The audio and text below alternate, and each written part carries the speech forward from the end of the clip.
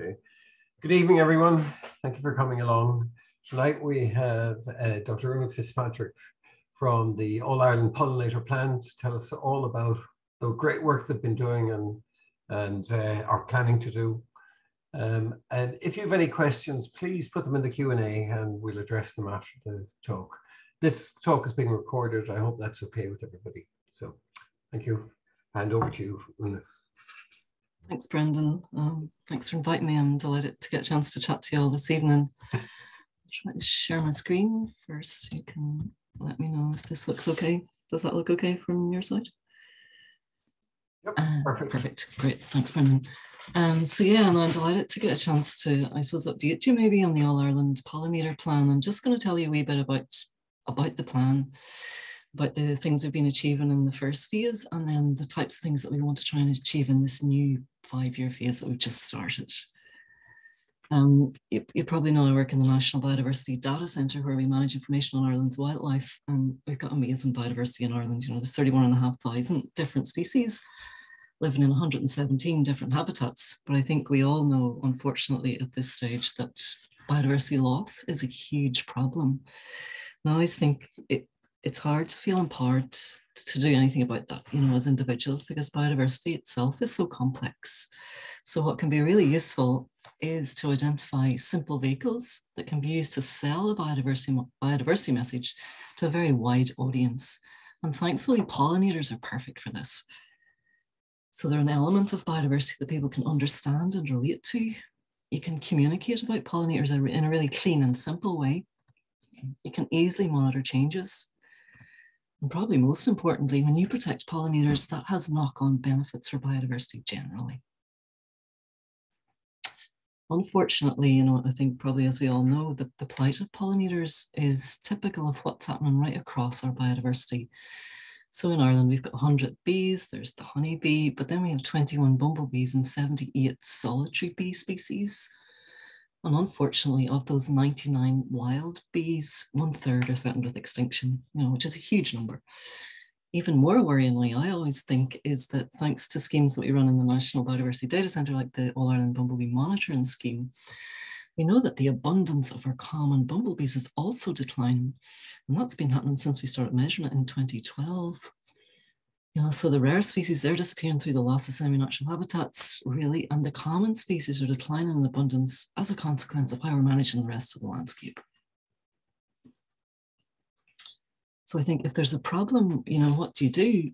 Well, I think you firstly have to decide if it's important, critically assess it and how serious it is, identify what's causing it, and then collectively agree a framework to address it. And that's what the All-Ireland Pollinator Plan really has been all about. And you might know that myself and Jane Stout and Trinity initially put together the first plan, and then we called a steering group, you know, to develop it from there back in 2015.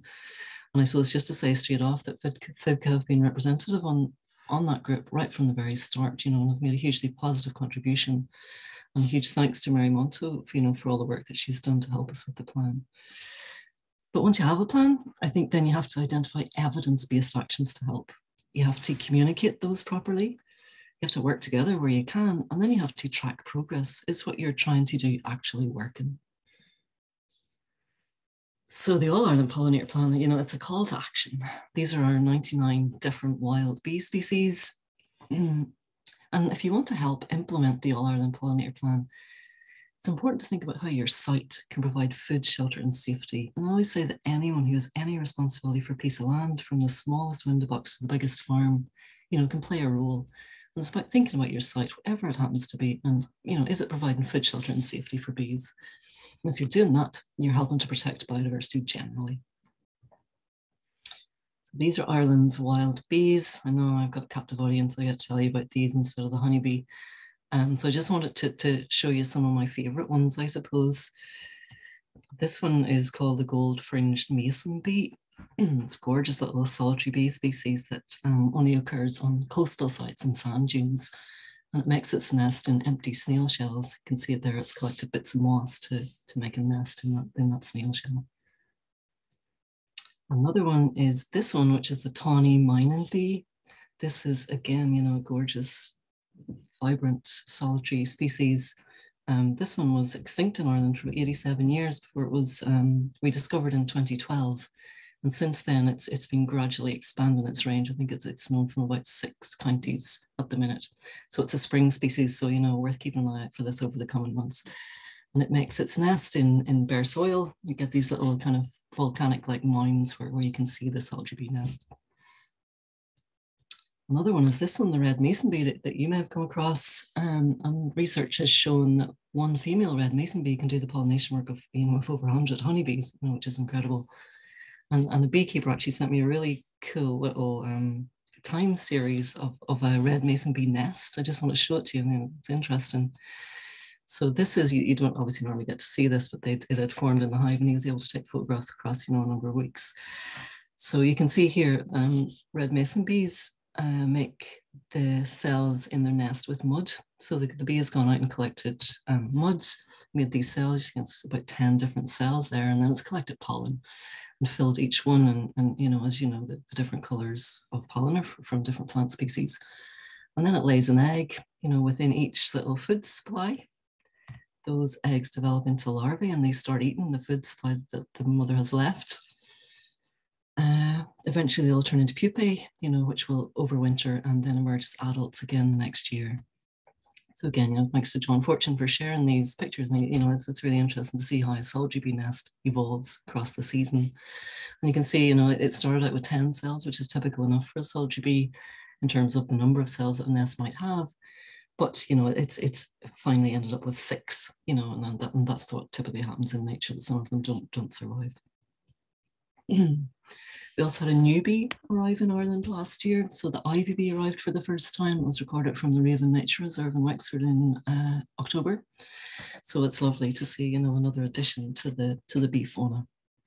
But of course, at the other end of the spectrum, you know, we have lots of bees that are really threatened and on the verge of extinction. And these two, you know, stunning bumblebees, the great yellow bumblebee and the shoal carder bee, both, you know, very threatened in Ireland. So while new things are arriving, there are also things that are in a great deal of trouble.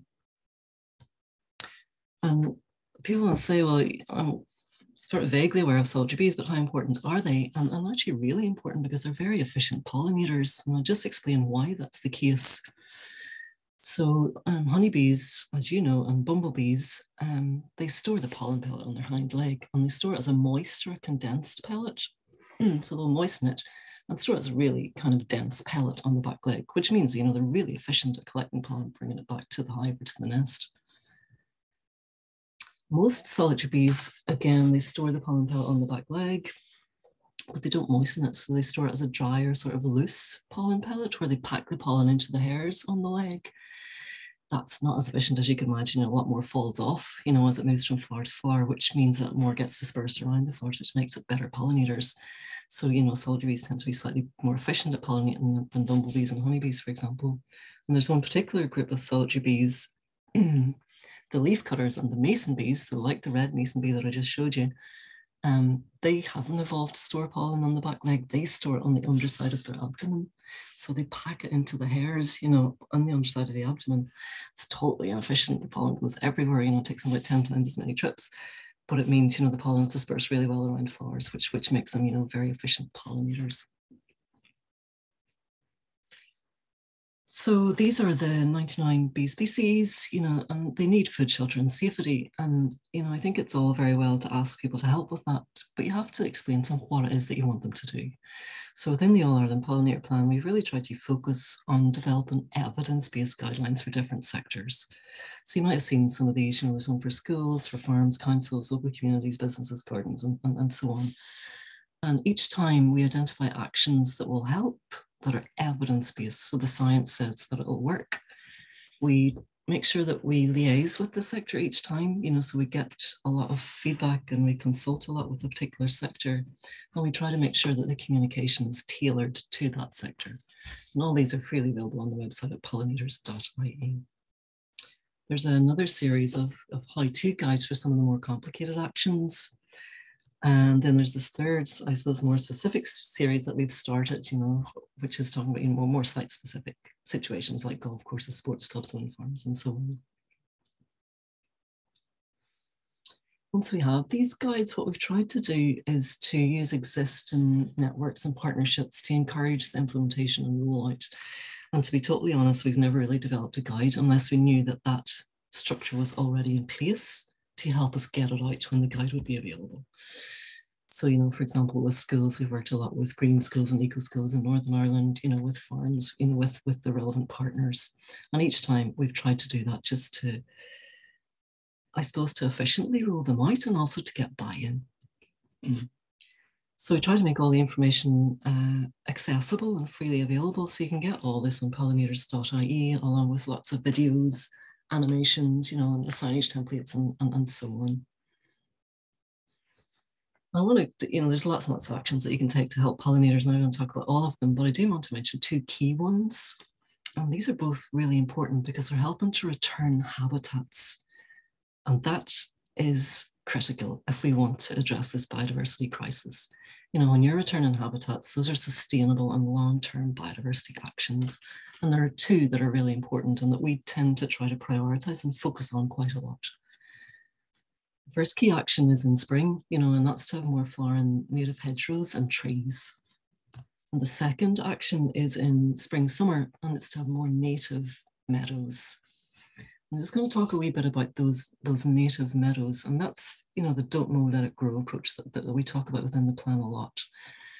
And really just not cutting the grasses often is probably the best and cheapest way to help pollinators, to be honest.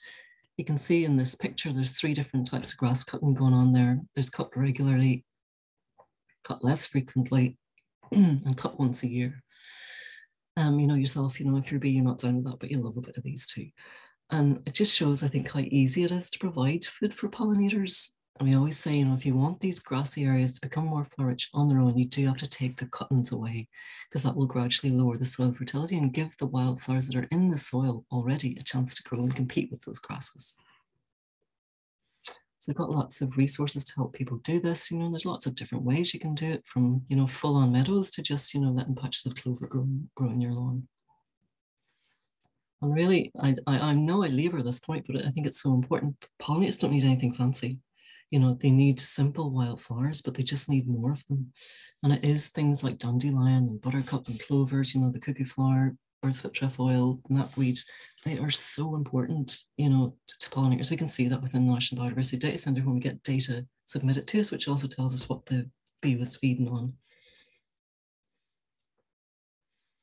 So when you do this, when you don't let it grow, that's a biodiversity action. You're sustainably returning a really important grassland habitat and providing pollinators with the flowers that they need. It does take patience. You have to persevere with that. It'll gradually become more flower rich, but you do have to, be patient.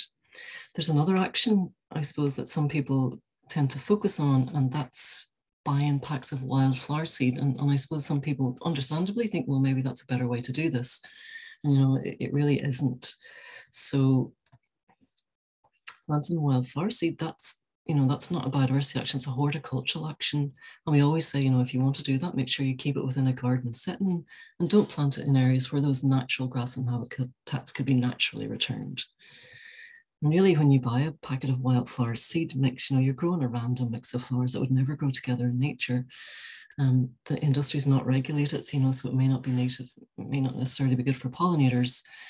And we always say, just bear in mind that that is a horticultural action, and the don't let it grow approach, is sustainably return a grassland habitat.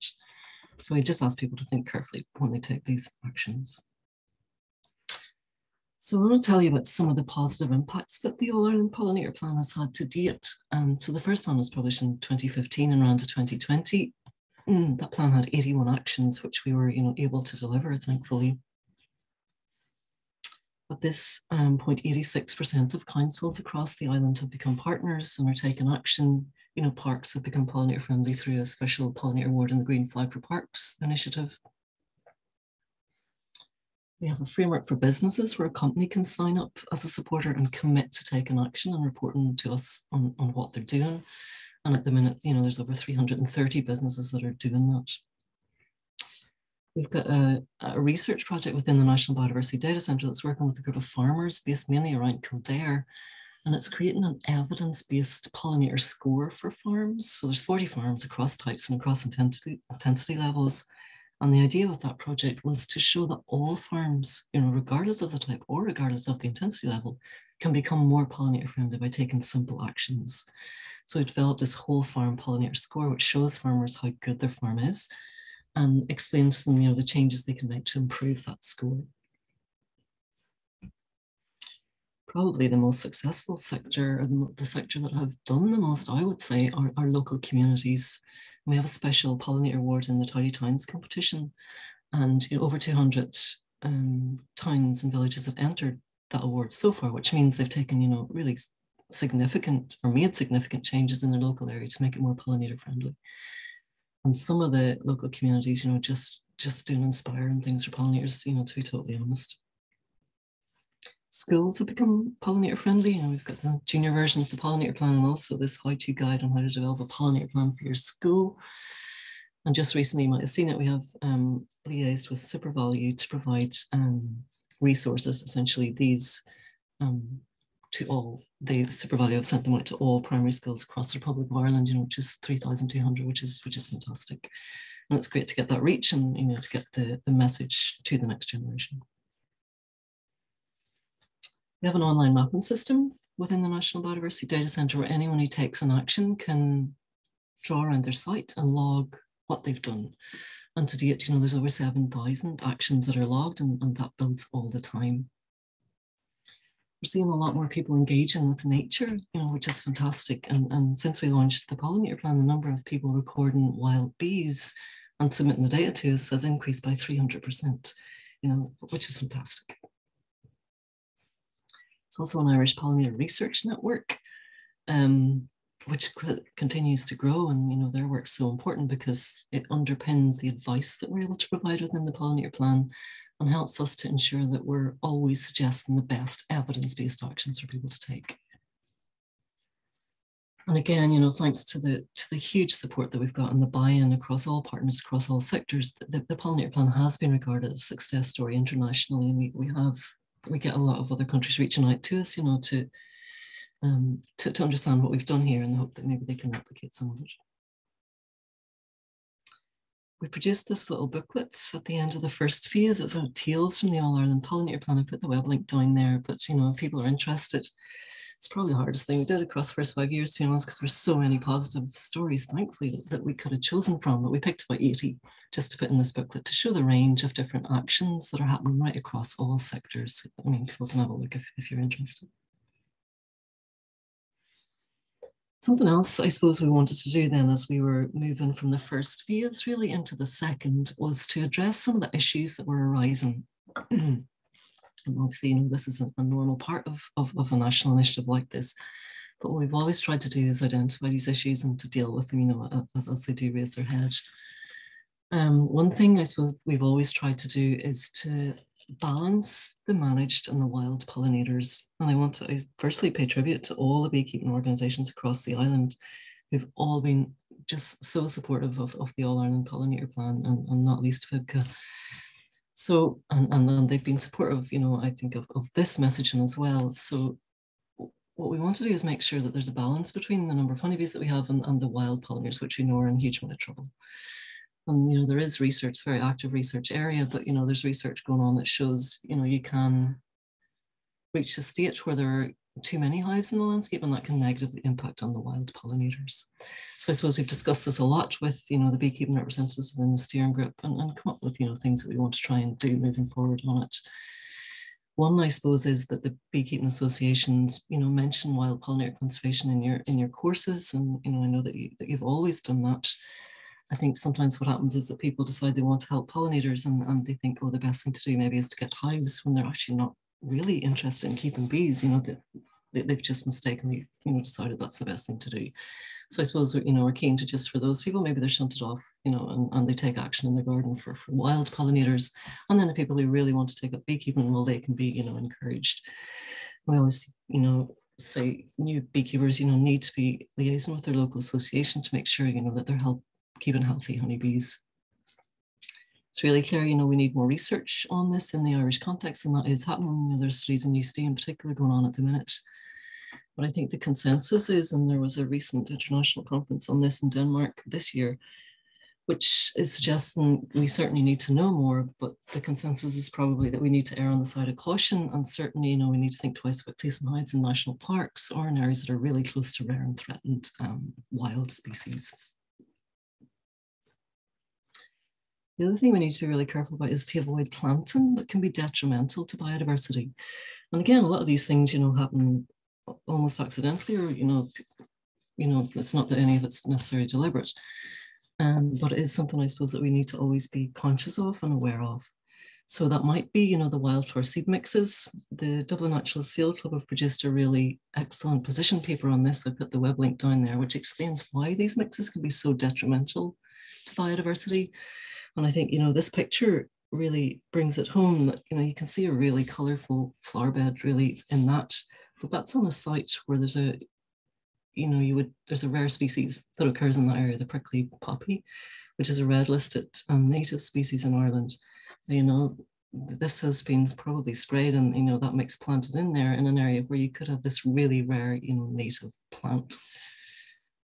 The other thing we need to be really careful about is, you know, not adding non-native trees when you're trying to restore, you know, purely native habitats. And, you know, I suppose the thing that we really need to be careful of are invasive species. And I suppose this is just the kind of the nightmare situation, certainly for ecologists, when you see things like Himalayan balsam stretching, you know, along riverbanks, instead of, you know, the beautiful and diverse riparian flora that should be there. So you just need to be careful in these situations. Also need to make sure, you know, that when we're suggesting wild pollinator nesting actions, that we're suggesting ones that are evidence-based.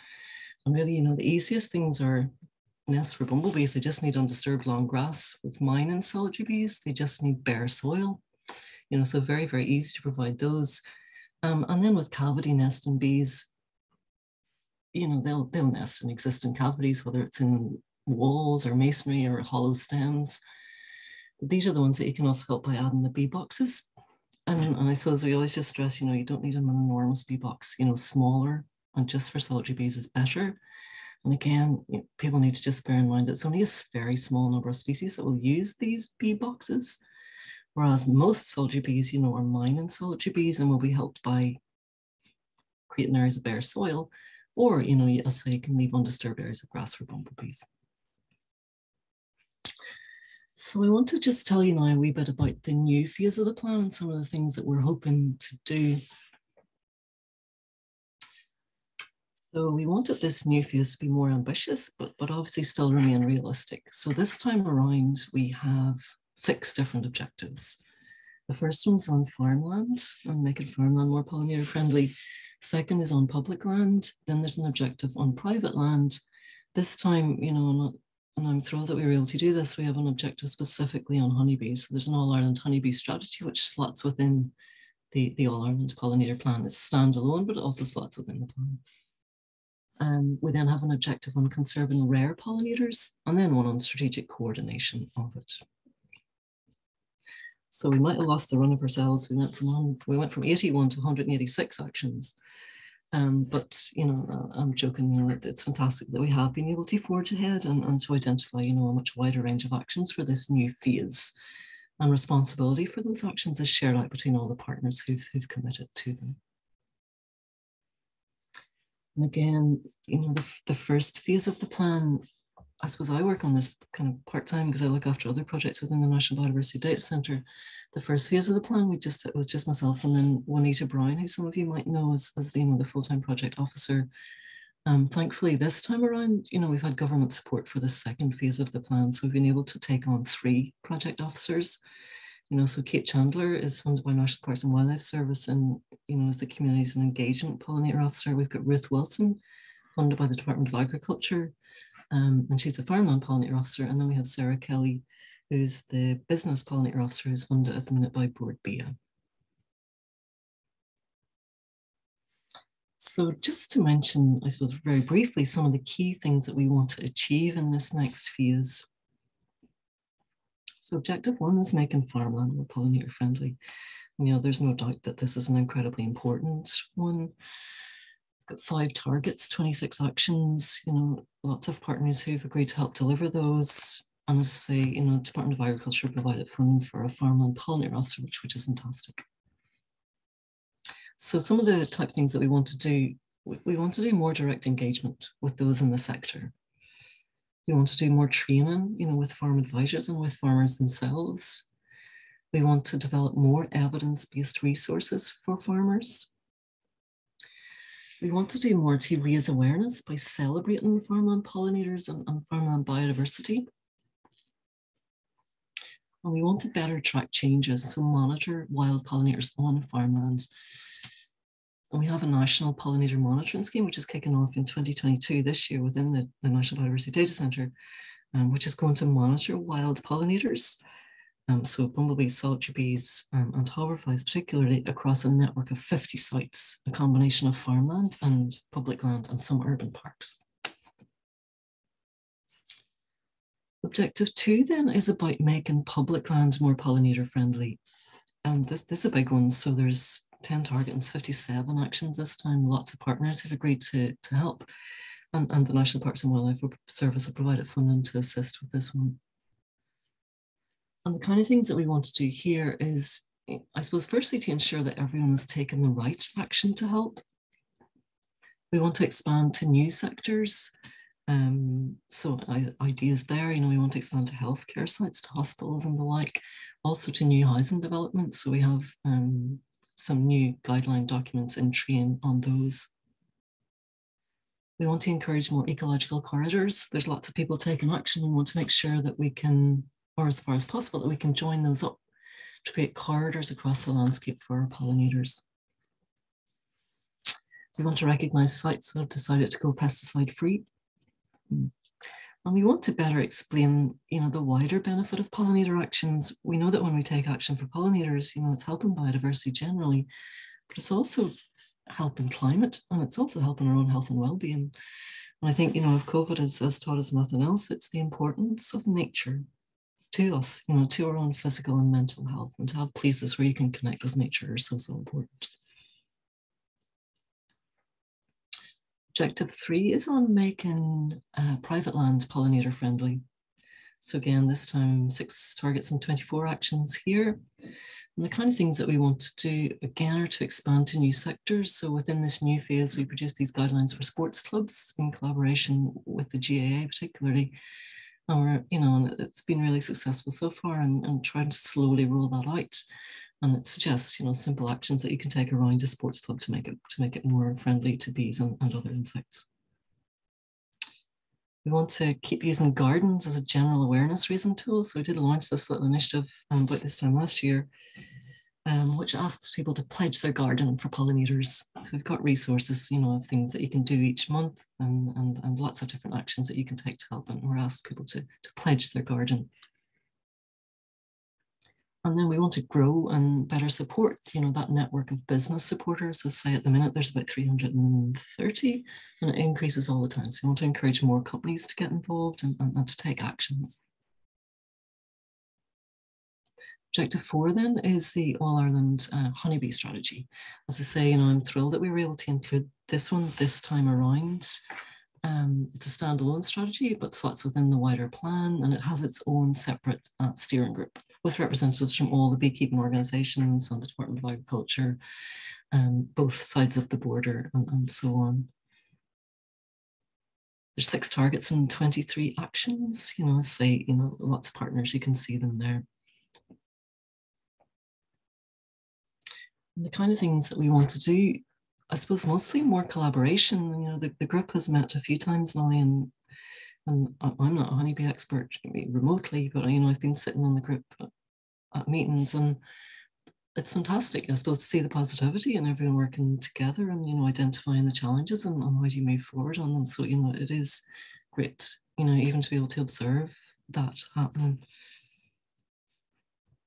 We also want to ensure, as I said before, that honeybees and bumblebees, that we have a cohesive and balanced pollinator voice, so that we are taking action to have a vibrant and healthy honeybee sector, but at the same time, that is balanced with the needs of the wild pollinators. And, that's something that we've always done. And as I said before, beekeeping organisations have been so supportive of the plan, and we're really grateful for that, and I hope that we can continue working together on that, as we move forward into this next phase. again, you know, within the All-Ireland Honeybee Strategy, there's a lot of actions around healthy honeybees, and there are also actions around data collection. This time, for this phase of the plan, we decided to have a specific objective on rare pollinators. I suppose in the first plan, if I had to be critical, it's maybe that we didn't do enough specifically on rare pollinators. So I'm delighted that we've got this objective this time. There's 5 targets and 12 actions. Various organizations will help us deliver those. And the kind of things that we want to do are to publish best practice advice. So we have, a few years ago, we published a guideline on protecting the great yellow bumblebee, which is probably our most threatened bumblebee in Ireland. Really very, very restricted range now, and the only healthy populations are in the Mullet Peninsula. So, you know, this guide, you know, explains why it's in trouble, the kind of actions that it needs, and identifies ways that we can help it as we move forward. So we want to publish more of these for other really rare pollinators. The next one coming out is going to be on a sultry bee called the Northern Colites, which is a coastal species. Want to make sure it links to policy. So, you know, we have the red list of Irish bees, and hopefully, you know, there can be a red list of hoverflies, and that we can update the red list of bees, you know, when sufficient data is available. Want to raise awareness of rare pollinators. And we want to better track changes. So, you know, I hope that's something that we can continue to do within the National Biodiversity Data Centre. Objective 6 then is on strategic coordination. I see lots and lots of things in here that I suppose keep the whole thing ticking over, and lots of organisations to help. Just a couple of the things that we hope to do. We want to really attempt to reach new audiences. And that's something that we started doing within the last couple of years. The first phase, you know, it's tempting to just speak to people who are already on board. We've tried to stop doing that and deliberately, you know, go out and speak to audiences who perhaps aren't aware of the plan or are less receptive to it. So that's something that we've been trying to actively do. There's also, as I say, the Irish Pollinator Research Network. They've identified a whole set of new research priorities to support this, you know, next phase of 2021-25 plan. And also, you know, we plan to have a whole suite of supporting databases, you know, that's national databases on rare pollinators, you know, on wild pollinator distribution, on plant pollinator interactions. So lots and lots of databases that we hold behind the scenes within the National Biodiversity Data Centre that provide the structure and the evidence base for a lot of what we do. I suppose just finishing up really, I would say we didn't have to do a pollinator plan in Ireland. You know, it wasn't that the government said do a plan, you know, we need one. It sort of came from the bottom up. So tracking whether or not it's working has always been an incredibly important part of it. And there's 3 ways that we try to do this. The first one is to track implementation of the actions in the plan itself. So this time around, there's 186 actions, and the organisation who has responsibility has to report on what they're doing against the action each year. And we make that publicly available, that report. So the first report is on the website, you know, so you can see what happened against those 186 actions in 2021, and we do that each year. The second way that we track progress is we have this online mapping system called Actions for Pollinators. And as I say, you know, you can go in and say, draw around your site and say what it is that you're doing to help. And that helps us to track the creation of pollinator habitat right across the island. And the third way, and obviously the most important, is to track changes in the pollinators themselves. You know, this plan is only going to be a success if there, in 5, 10, 20, 100 years, you know, there are more bumblebees, there are more sultry bees, there are really healthy, vibrant honeybee sector. And that's what we need to track and make sure is actually happening. So we do this in various different ways. As I mentioned, there's a new national pollinator monitoring scheme starting. And we've always had citizen science initiatives that we've used to track what's happening with the wild bees themselves. So we've got the bumblebee monitoring scheme and also this little scheme called flower insect timed counts. And I'll pay credit, you know, to the amazing volunteers who take part in both these schemes, and really, you know, they're the bedrock, and they provide the evidence base that tells us what's happening with bees, you know, and other insects in the landscape. So what they do actually is they allow us to see what's happening nationally, but these citizen science schemes in particular also allow groups and individuals to track the impact of their own action, you know, which I think is really important for people. So really just as coming towards the end, you know, there's no doubt that sustaining long-term participation with the All-Ireland Pollinator Plan is going to be a challenge. I think, you know, it needs to be built on trust in the experts that are running it. It needs to be built on acknowledgement of all the efforts that are being made. And really importantly, you know, there needs to be clear demonstrations that the actions we are taking together are making a difference and are having a positive impact. So I always say, you know, lots of small actions taken together can begin to solve big problems. And you know, it's so true. And we are so grateful to all the people who've engaged with the All-Ireland Pollinator Plan and have taken action. I want to pay tribute again to FIBCA, who have been so supportive right from the very start. And, you know, it's fantastic to have you as part of this plan and as part of the steering group. So I'll stop there. Thanks again for inviting me today, and I'm more than happy to answer any questions if you have any. Okay, I'll have a look. So in the chat, the first one comes up about, do you have any concerns about the use of a set mid-pridge by Quilta? I'm not sure if that's the only one they use, but I think they use clothianum as well. Yeah, do you know, of course, the use of pesticides is concerned. Yeah, absolutely. That's kind of, you know, something that we constantly work on and try to move in a positive direction on that pesticide journey towards reduction in use and ultimately towards elimination of some of them. So yeah, absolutely. What you can say really if they're spraying with that stuff. Actually, there don't seem to be any other questions. Does anybody else have any questions? Oh, here's one up in Q&A. Yeah, here's one. What can I do to help pollinators in my little garden in County Tipperary? Yeah, lots of things. I suppose I always say that the most important thing is don't mow, let it grow. So if there's an area of your grass that you can reduce mowing, so don't cut so often, you know, let dandelions grow at this time of year. Maybe take part in, we've got an initiative called No Mow May, where we encourage people not to mow the grass in May. And it's, you know, it sounds simple, but really it has such a positive impact because it lets little flowers like clovers and bird's foot trefoil grow amongst the grass and provide food for pollinators. So that's one thing you can do. Something else obviously is, you know, don't use chemicals in the garden. And the third thing then is when you're buying garden plants, you make sure, you know, that you're choosing ones that are rich in pollen and nectar. We've got lots of lists on the website of those, or, you know, I usually go to the garden centre and hang around for a wee while and see which plants, or see which ones the bees themselves are visiting while you're there. And, you know, that's a good sign that it's, you know, one that's going to be useful. What was the name of the new 100th bee? And do we know where it came from? Yeah, so the 100th bee is called the ivy bee. So it arrived in October. It's really interesting. Solitary bee, it's been on the move northwards in Europe. So it reached Britain probably in the last 15, 20 years. And what happens is that once populations in Britain reach sufficient density and there's a prevailing wind in this direction, they'll be blown across, you know, onto the Irish coast, usually into Wexford or the east coast somewhere. So the ivy bee was blown across from Wales into Wexford in October. So it's the latest solitary bee that we have. So it, you know, a very, very late flight period to coincide with its food plant, which is ivy.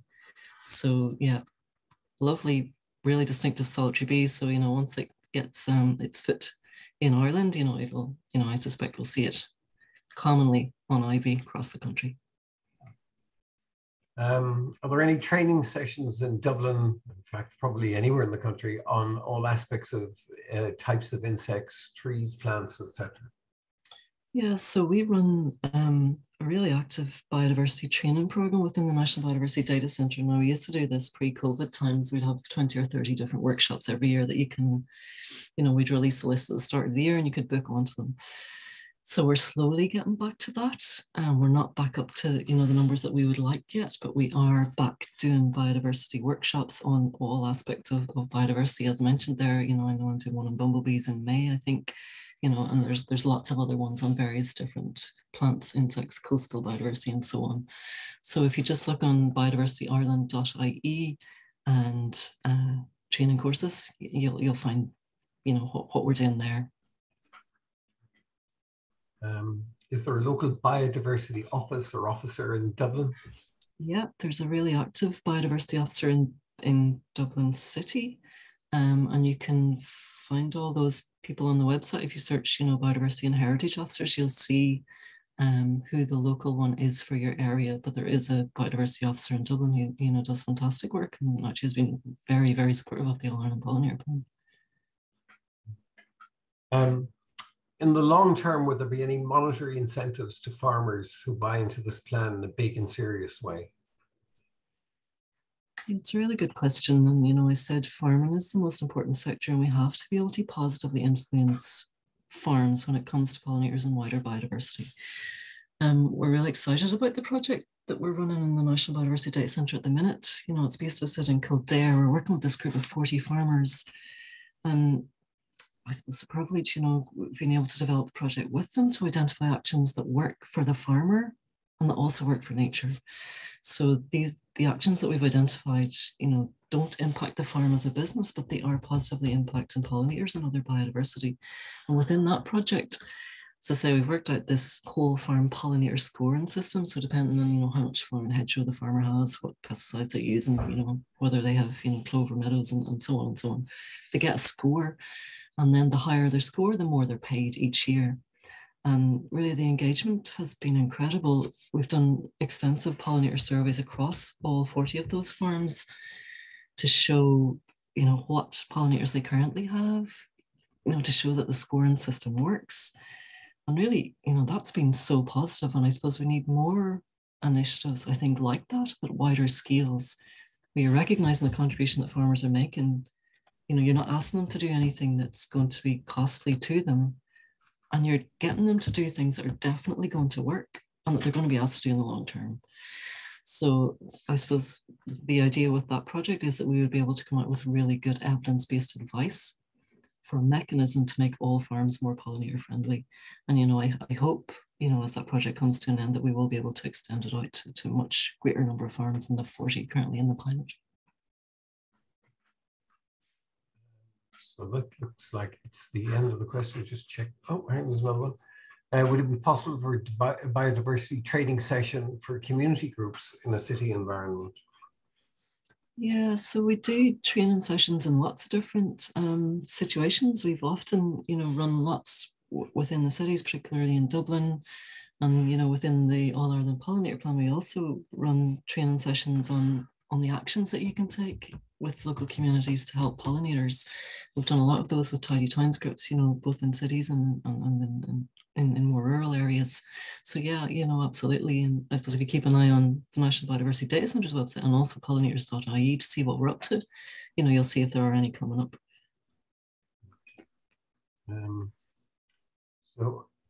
If a farmer here in West Cork wanted to be actively involved in your plan, who should they contact? Yeah, so I suppose the first thing that is probably good to do is just have a look at the website and click on the link for farmland, and you'll see the kind of actions that we suggest taking.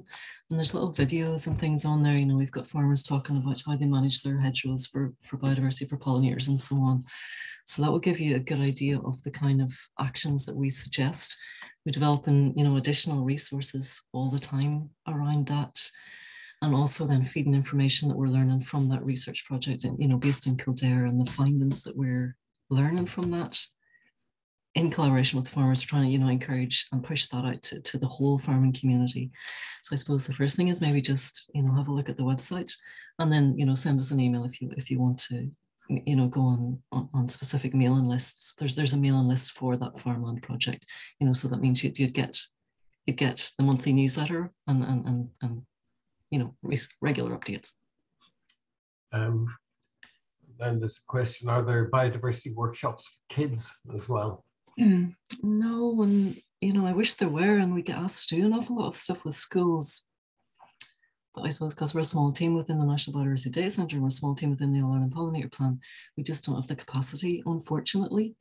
So we have developed a lot of resources for children on the website. There's lesson plans, there's the junior pollinator plan, there's how to make your school pollinator friendly. But really we're not able to physically go out and do workshops ourselves, unfortunately, just due to capacity issues. I think that's it. Oh, Here's one. How is the Asian hornet situation?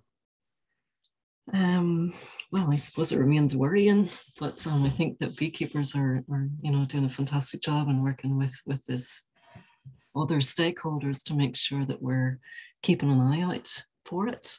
And that really is the critical thing. We just need to be really, really vigilant. I think it's been working successfully so far, but that yeah, you know better than I do, the seriousness of that situation. So really vigilance is the way forward. Within the National Biodiversity Data Centre, my colleague Colette O'Flynn, has done a lot to put in place the mechanisms that need to be there so that, once, I hope it's not spotted, but when it is, we can deal with it really, really quickly within Ireland. But yeah, it remains worrying, but yeah, as positive as it can be. So what we seem to have now left are thank yous. And I would echo that. So thank you very much for your time. Thank you from the attendees as well. So nice to see you again. Good luck with the plan anyway. Thanks, and thanks for inviting me again. And thank you everybody for coming along. Thank you. Good evening.